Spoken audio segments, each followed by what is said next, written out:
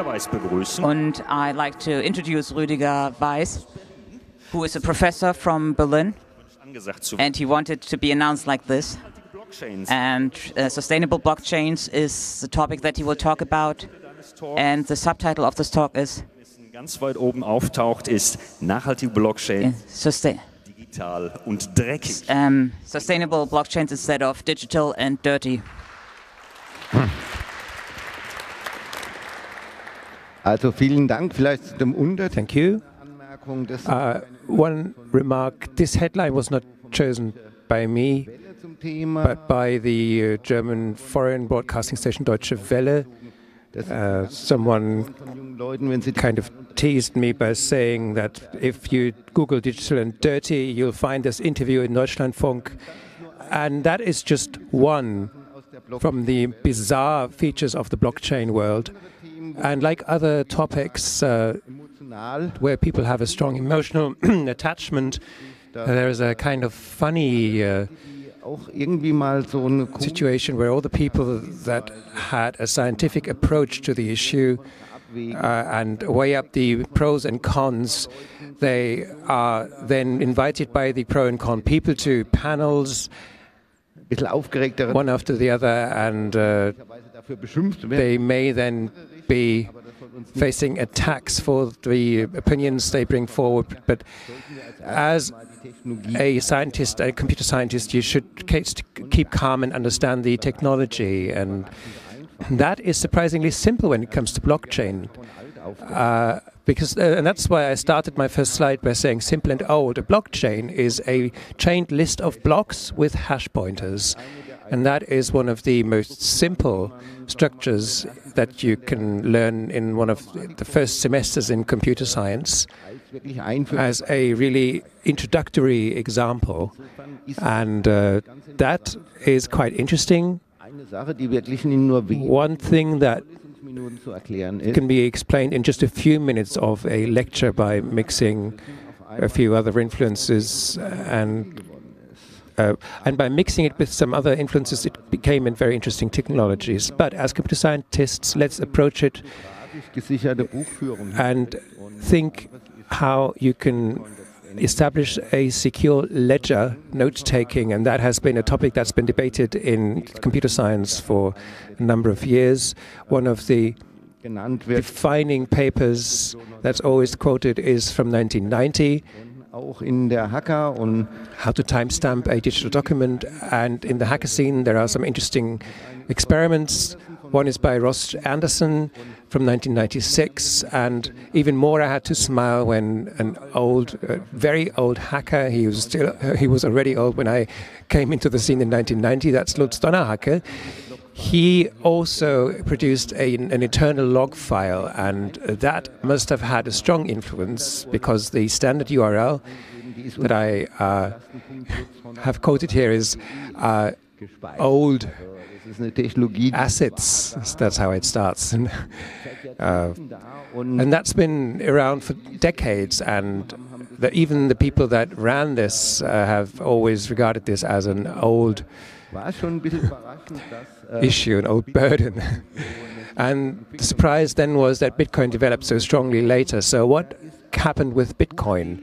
From literally nothing, suddenly there was a currency system that, if you look at the usual exchange forums and try to approach, still there is a 3-digit billions of currency units strength that Bitcoin has. And of course, a lot of criticism has been raised about the energy consumption of that technology. And one of the decisions that led to the decentralization of the system and the software quality is a bit grueling if you look at it as a hacker, of course, with your judgment is kind of strong, tends to be.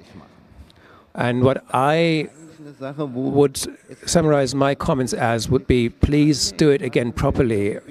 And the interesting thing is that some small decisions at the bit level had strong social and economic implications in this currency system.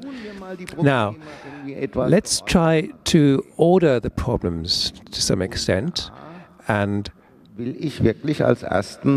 as the first and most important issue, I would raise data protection. Bitcoin is a system where a public transaction ledger exists, and it's distributed worldwide, so everything is open. And by definition, things that are written into there cannot be deleted. So, for all eternity, in a sense that you will have to define sensibly, of course, but it's all public, open, it cannot be deleted, there's no right to be forgotten. And if you would make up a data protection nightmare, then Bitcoin is quite an interesting candidate. Now, the people that defend the system say, well, there are pseudonyms, and about that I have to say, well, that is kind of deceiving as a sense of security. Pseudonyms are the last line of defense, really, and to some extent, in some aspects, it is a deceptive kind of dissent. I've just noted one item here. It can be attacked with simple graph theory and even perhaps, in quotes, artificial intelligence, to add another buzzword. So you could look at the whole transaction data and see if I'm a bit eccentric, the whole Bitcoin transaction still fit into the RAM of my computer. So if you look at the whole thing, I'm not looking exactly, but they grow at a somewhat mild rate. You can almost have it all in RAM and then run certain algorithms on it. Another question then is, how long will this stay legal? Even the use of pseudonyms is doubted in many areas in the world. Right. Now, concerning data protection, it is problematic. Another interesting aspect is to really consider what the philosophy behind it is. And that is quite interesting because, of course, Bitcoin comes from a libertarian mindset, and there are people that are called crypto-anarchists or capitalism anarchists. It's quite interesting what mixtures of political ideologies there are these days. And the debate whether these people are more happy with or without a state, in particular without a strong state, that is one of the oldest philosophical debates, and that is a very interesting debate as well, which to sharpen one's mind, one really should get into and try and understand the different positions and make up one's mind about their own position. But we are all hackers, therefore we tend to say philosophy is all nice and good, but we have to produce something to attack some real problems. And the interesting thing is, apart from the question whether it's good, if a state does not exist anymore, what do we do in areas where there is no functioning state? Where there is no banking, reliable banking, where there is no state or social control about who can actually join the game. And that is an interesting point that simply got raised by a simple question asking. I am rather clear in my mind that an interesting, from a computer scientific point of view, what's interesting is that there are computers communicating here, and the question then is who is allowed to use these computers, and that is quite strongly linked to the question of access as a whole. And that is a debate where I at one point thought, well, it might be surprising to some people, but the spread of mobile phones is about 1 per person on the planet at the moment. But when it comes to bank accounts, that is much less accessible. So it is an interesting scenario where the possession of a phone, however simple, doesn't have to be that smart. SMS messaging might be enough. Well, that gives you an opportunity of access. And that, from a hacker's point of view, was led to the thought, well, yes, it's discrimination-free, everyone can use it. And this hacker ideal is not just abstract, it's not just important in an abstract sense, because there are enough countries where, for example, women cannot open a bank account without a male relation giving consent or something. So is this free of discrimination? But there is an interesting dynamic then too, because also children gain access, and that can lead us to the debate, oh great, now children have this freedom. Yes, but you can get the situation where people that want to run businesses then try to capture children and empty their accounts by ringtone subscriptions, which happened in Kenya. These nice abstract issues, does it make sense to give children access to bank accounts? That is not an academic debate. We have had developments that even the Kenyan government had to take note of. Still, this is a technology that, in principle, allows access to anyone. In my view, it needs to be shaped and should be shaped. So this discrimination-free property that people, creatures of all kinds can have the key to an account, that is a small but not unimportant game changer in this area. Now, if you consider that even a non-smartphone gives people access, then at a very abstract level you can say that possibly with blockchain and digital trust structures, you can build structures that have very few requirements in the analog world and can be used. And that means that there are some interesting possibilities that I would like to get into in this talk. Maybe at the end of the talk, a few words on the things that I want to talk about. In this talk, I talk about how we can take an existing system and reduce some environmentally damaging aspects, and I want also to discuss another system that has different mechanics, and I already talked about some things at the last Congress about using more intelligent mining algorithms,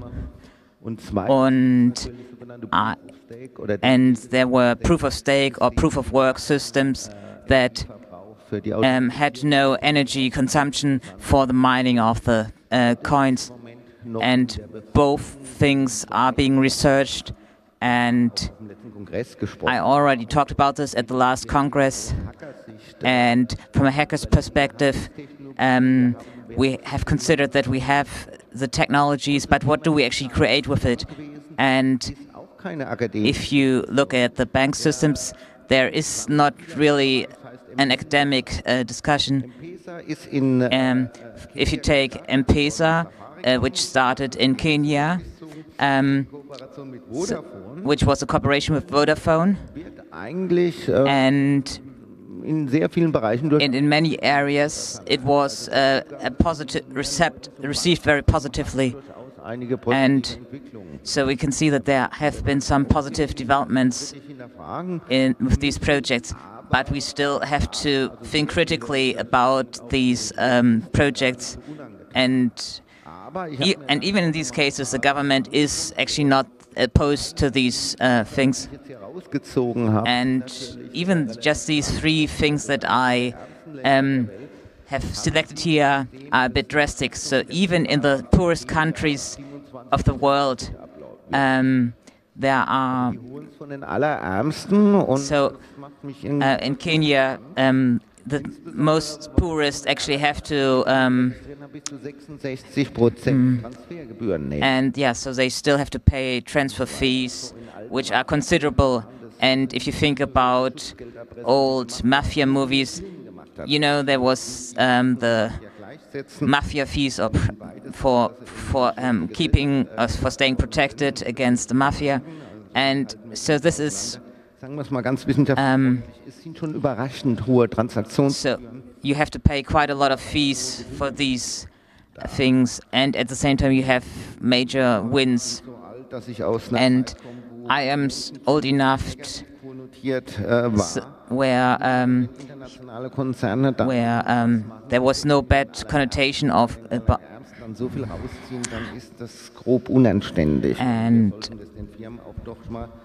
it is simply not acceptable if the poor have to pay fees of that amount, of that on that scale, and if people that just transfer micro amounts have to pay the most, that is simply not acceptable. That is rather indecent even. So that is an issue where you can argue, yes, even small amounts cause effort, but if you have 27% profit, and if you're in a poor country, then maybe if we are just talking cents, maybe just out of the goodness of your heart, you could waive those fees, and that's an appeal that people should not operate these services just to optimize profit. And I've also extended my talk at short notice by adding this in May 2019 concerning data protection. In May 2019, there was the... So what is data protection? We have now the issue that these personal data are with private companies, and of course we always say what private companies have, the secret services have as well, but then there is issue number two, what the secret services have, hackers will shortly afterwards have as well. And exactly that happened, because in May, 11.5 million records of users were offered on the black market. The interesting thing now in this was, well, 11.5 million is impressive enough, but if you look closely, these are just the noblest, the most valuable data sets. These 11.5 million are not just names and all kinds of private and security relevant data. This was done professionally. These are people that run gambling services and betting services, and there are lists saying what kinds of transactions these people had made. So, as I said, if you just if you, for example, register a betting company according to the laws of the German state of Schleswig-Holstein, for example, then you'll have some interesting opportunities there. That is not a cynical remark, it's just an analysis of how things work. So if these 11.5 million are just the data which is the elite kind of the data, then let's just assume that these are not the only data that have gone astray. If it's, and maybe much cheaper, the other 30 million could be bought because they are just the peanuts. So the old dilemma, if data are created, the private businesses will sell it, secret services will have it, prosecution authorities will have it, but good or bad news, however you want to see it, these data can then find their way through some kind of channels. They have a certain value, and not all hackers in the world just dream about having badly paid academia positions or run nice illumination in camps. there are people that want to make money out of these activities, and you have to assume that there are people with skills that can get at the data. And the usual hacker saying, well, yeah, data will always be hacked, sorry. No, with M-Pesa, we've just seen it in May, just a few months ago. So again, the remark, if you do not have data protection friendly constructions, then the data will be gone and it will go astray. And I doubt whether society is mature enough to deal with the uncovering of all kinds of data without severe disruptions coming as a result. Now, since we are at that point, of course, then that leads us to something that is even more interesting. Facebook Libra. Some people in my surroundings got quite enraged about this. Capitalists are now taking over emancipatory technologies. Well, yes, as it always happens. And the situation, of course, is what has to be told to the capitalists. These movements do come from an anarcho-capitalist area, so that kind of weakens the whole point anyway. But now let's approach it from a scientific and neutral point of view. Markets have a tendency to become aware of technologies and try to make a profit out of those. Not a surprising thing to say. And if there are ideas to run this all democratically without banks, without services, the service companies will still look and see what they can use. And in the case of Libra, what's very interesting is, if you take a step back, this truly is an attack on one of the most valued companies in the world, by one of the most valued companies in the world, which is Facebook, to financial services. They are building a new currency in the beautiful country of Switzerland, which is covered by a pool of currencies, and there are players involved there in the club. Well, the membership of the club costs 10 million, I think, and then some people were then calculating and said if they have a 2 billion account on Facebook and just 1% of the users take part, just to compare that with the size of the largest German banks or the international banks, you can see where this can lead. Again, the debate of data protection, whether it's state or private actors, you could say that this is the worst of both worlds. Facebook will have the data, they will sell it on, they will have the connections to secret services. So we've seen in the case of M-Pesa, Vodafone is not a small or medium enterprise. If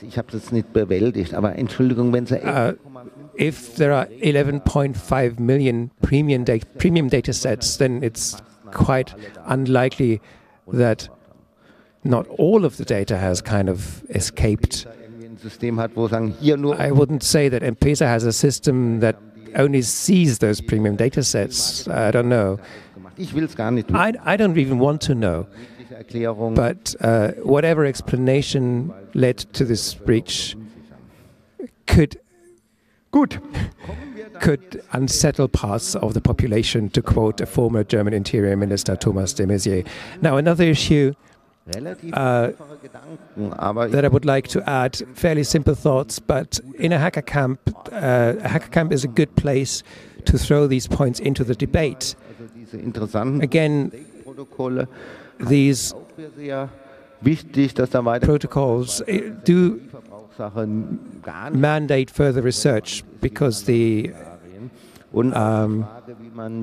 question of energy consumption can maybe be solved, and I would point to my last Congress talk in that regard. But what I would like to say specifically about sustainable development in blockchain, I have two ideas there, and the one is, and I've tried to use a defining word, infrastructure-free mining, in particular mining with regenerative power sources. And there are some surprising properties in the protocol that are somewhat friendly towards solar and wind power. And you should perhaps also dream to have the idea of self-financed cloud servers by making the blockchain conduct useful proof-of-work calculations. If you have countries with a problem in their banking systems, problems in their computer industry, computer infrastructure, why not combine this? Of course, this is not the hacker spirit. Hackers just build something in a weekend and build a miner and then just throw it into the desert and suddenly the whole world becomes nice and comfortable. But still, a few thoughts and maybe even calculations should be made to that end. Now, let's look at regenerative power sources, regenerative energies, and the requirements of mining. And mining, interestingly, has a constant power consumption.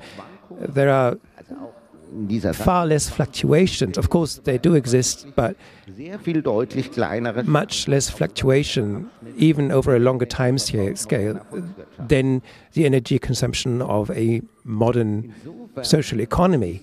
To that regard, the options for regenerative energy sources, which always supply a certain base need, is there for them to be used. The option is there. Because this really works with a constant power consumption, and that is a property that solar and wind power have as well. Solar and wind power have strongly fluctuating power generation, and people that in my early days found nuclear power interesting, they thought it's going to be so cheap that you don't even have to have power meters anymore, which wasn't quite realistic, but I'm still smiling. If you then let the engineers play around a bit, then truly we did have the situation that power wasn't just free, but even had a negative price. Because, as I said, the situation is that we may have too much power in the grid sometimes. And the idea then is to maybe use the excess power directly for mining. The second issue is maybe a bit of a coarse analysis, but places that are suitable for power generation are mostly in places where you tend not to want to live because there are storms there is too much sun. And therefore it's quite interesting to say, well, maybe there are places that have a lot of sunlight and we can directly use that power. That might be interesting, but then how do we transport and store this energy? That is very, very expensive. And if you then, as a hacker, look at the situation and say, hang on, how much infrastructure do we need for mining? What properties does this infrastructure have? And the interesting thing, if you analyze the mining system, the interesting thing is that some properties are not so apparent. One property is that it is friendly for mining pools. If you describe Bitcoin mining, then you keep saying that these are lottery tickets and you have to calculate some random numbers, but, well, the law of large numbers there comes into play. If you have a system like Bitcoin, which is friendly for mining in pools, then you do not have to wait and hope for some random lucky event. You can use mining results and have them delivered and continue from them. All right. So let's approach the idea of solar mining mesh networks. What requirements to participate in Bitcoin mining? I'll now use Bitcoin as the leading currency, use it as a placeholder for all the others. But Since Bitcoin allows this, the situation is much better than you might think. And that gets us back to the hacker idea. In principle, you can set up a solar power station in the desert, throw it into the desert, and as an outside connection, you need one satellite connection. If GSM exists, which in many situations, let's take GSM.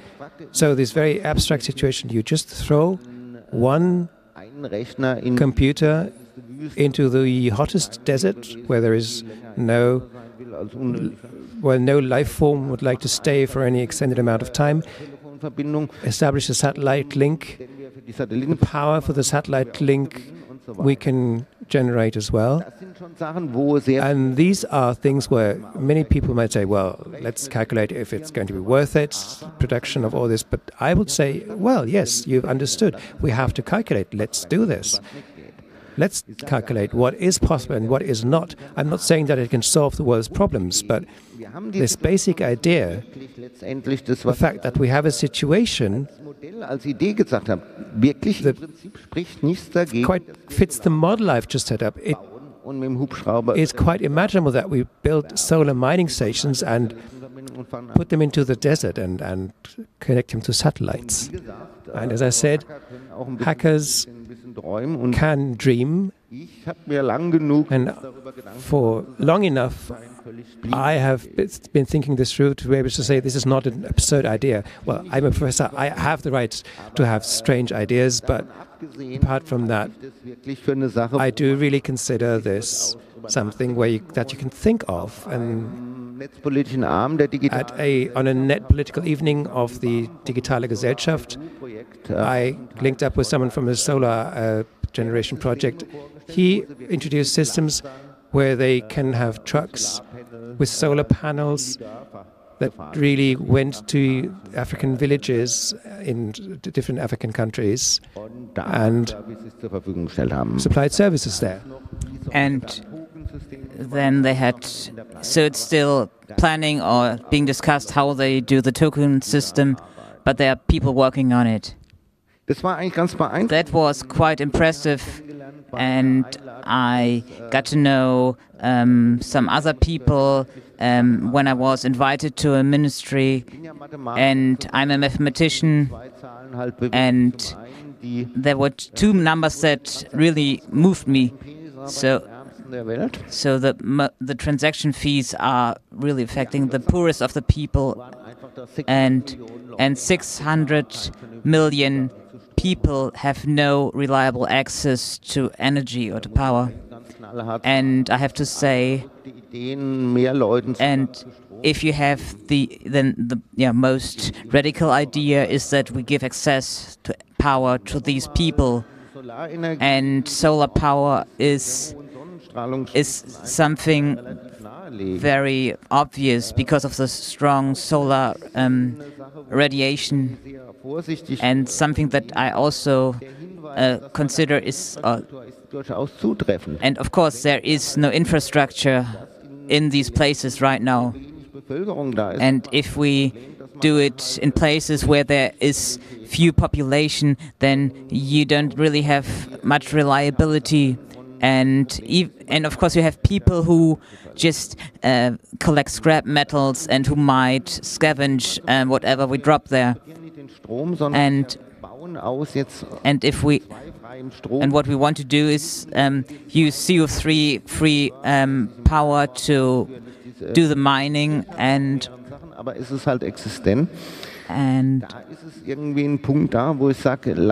have to say that, and if we only have like a reasonable mining project that gives us more solar power, then this is also a win. And these are things where I say, let's just consider this. Don't be too pessimistic about the reality. Yes, I know if we do the calculations, then it turns out it's not so easy on an economic level, but still, if there are so many possibilities and opportunities that are unused, that will also heat up the planet, then if we could divert some of that energy or heat, then this is not a bad idea. And yes, let's have some more ideas. If you think about the calculations for if the bills for the mobile connections, you could pay these with the power that you produced, and during the day you could produce solar power, and during the night you could then take advantage of the money that you've earned. And if we make the systems more intelligent, then that's something worth thinking about. And the other fundamental approach is that Bitcoin involves a lot of efforts to do a lot of calculations based on random numbers. And what I found interesting is an alternative, which is proof of space. And I think in the next couple of weeks and months we will have some more interesting results. So, for instance, there's Permacoin, which combines distributed storage with payment systems. And if you have, and for the people who evaluate economic success, these people are willing to pay for this. So the ICO the ICO for Filecoin managed to acquire a 3-digit millions fundraising. And therefore, I think that young people can look into it and maybe come up with some good ideas. And I want to give you an overview again. So you get the consensus by making storage space available, and if you want to combine consensus with useful social actions, then everyone wins. And if you combine these things, then you become part of this reward system. Instead of just randomly calculating hashes, you actually do something worthwhile with the energy, and you have more influence on the system just by doing it. And I don't want to call this a win-win scheme, but I would be quite annoyed if people actually called it like this, because then the big countries would use more energy than smaller countries. And one of the promising things that I've seen is that we use regenerative energies, and let's combine these properties. And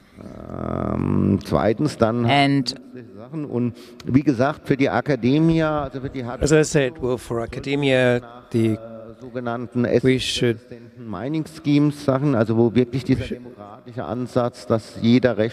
should try and find democratic approaches where each computer has a say, and then find approaches that do not have the energy problems, and that will create a new currency dynamic. Now, that is the kind of research that I conduct, but today I wanted to place the focus onto really hackable ideas and really invite you to maybe take part. Now, to summarize, I forgot this. Even stronger requirements or stronger challenges are the privacy challenges. I had a talk yesterday about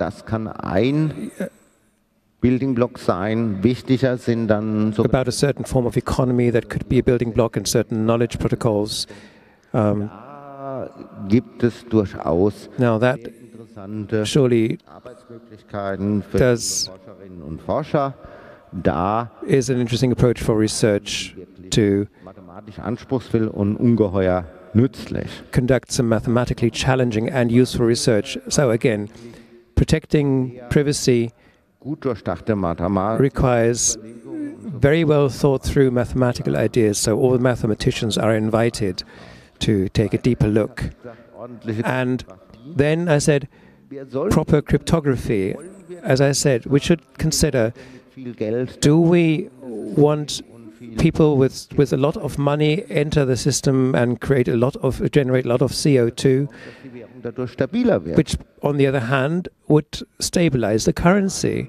That may sound horrific, but if you approach it cynically, you could say that the CO2 generation is quite strongly correlated with the value of the currency. So cynically said, if you're ready to burn this and that amount of power for Bitcoin, then it is worth something to you. You shouldn't forget that either. The large power consumption does mean that Bitcoin, even against state attacks, has a certain amount of resistance and resilience. And the people that pay for hardware for mining Bitcoins, they use a technology in processor building, but I'm going to be mean now, but technologically they're quite in the middle between Intel and AMD. I think they have finer structures than Intel these days. So in that regard, it's quite interesting. And of course, also an offense to the mathematics community, because mathematicians always search for prime numbers with interesting properties, and a wholly failed BrainCoin system, which had as proof of work search for prime numbers, the fact that this failed so badly, even though it found chains of prime numbers with interesting properties better than the scientific community had, the fact that this failed is kind of denigrating to the mathematics community, because you have people playing with this and producing nicer results than the scientific community had, and then it failed. But that's not a very rare thing in the cryptographic community. Now, last slide to point out the positive sides. Regenerative energies have a number of properties. Digital currencies have a number of properties that go very well with regenerative power generation that can go very well with grassroots economies. And let me say it like this: if we build this in countries, we should try to get privacy inserted as quickly as possible and to do it right. Just to go back to the M-Pesa example, that was very successful. Often criticized justifiably, but if you accuse these people of collecting all the data and not protecting them properly, and then the response is Secret Services have the data anyway, but the problem is if Secret Services have it, a few days later the hackers have it. We now have the proof on the black market, so if we roll out something, then please use systems that are compatible with GDPR. Sorry, that was very mean. I had to insert an artistic interlude here. But joke aside, the GDPR, with all justified and sometimes too exaggerated criticism, does provide an interesting starting point. And again, protecting privacy in transactions is not an esoteric hobby for some people that want to show that that are not. It's not about the head of the rocker club hiding the fact that he collects Barbie dolls. No, this is about very sensitive data that is out there on the market, and these 11.5 million data sets can easily be converted into threat mails, and blackmail, and very simple experiment that I can run on these data, and if you just think for a couple of hours, you can write a few Python scripts that can create an enormous amount of unrest. So my appeal to politicians is, don't believe that society has matured enough to make the protection of private data obsolete. If by writing a small script I can bother all these people that have been involved in gambling. Sorry, if you're thinking of 11.5 million people who then go, and just 1 per 1,000, 1 per mil would then respond to blackmail, that would generate a lot of money too. The research about sustainable cryptography, let's look at the research there. There are some interesting ideas there, and I said that data protection should be at the very base of it, and that is work for everyone. Mathematicians should think about zero knowledge, and computer scientists should start implementing these old protocols, and we should all work together and talk to each other and try to make technology better. Thank you. Thank you very much. Also eine Punktlandung. Yes, a perfect landing. Rüdi, thank you. Now, sustainable blockchain instead of digital and dirty. Now, this is your applause.